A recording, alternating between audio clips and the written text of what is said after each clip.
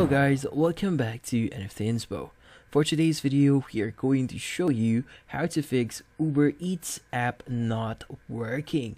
So if you're interested, let's start our tutorial. So the first thing that we could do here is we first want to go ahead and clear our cache in Uber Eats.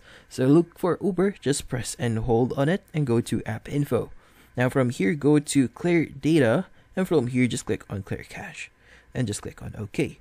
Now what we did here is we just basically cleared the temporary files for Uber. So most of the time this will actually solve your issue, but if this does not solve your issue, then you want to go ahead and open up Google Play Store and see if there are any updates on Uber Eats.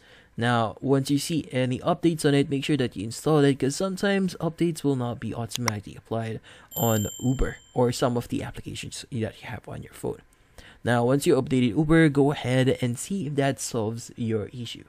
Now, if that doesn't solve your issue, the next thing that we could do here is just basically clear all the data that we have on Uber. So again, press and hold on Uber, go to app info, click on clear data, and just click on clear all data, and just click on OK. And from here, it's going to say Uber also has data in Chrome. So if you want to clear your Uber information on Chrome itself, you could go ahead and do that as well.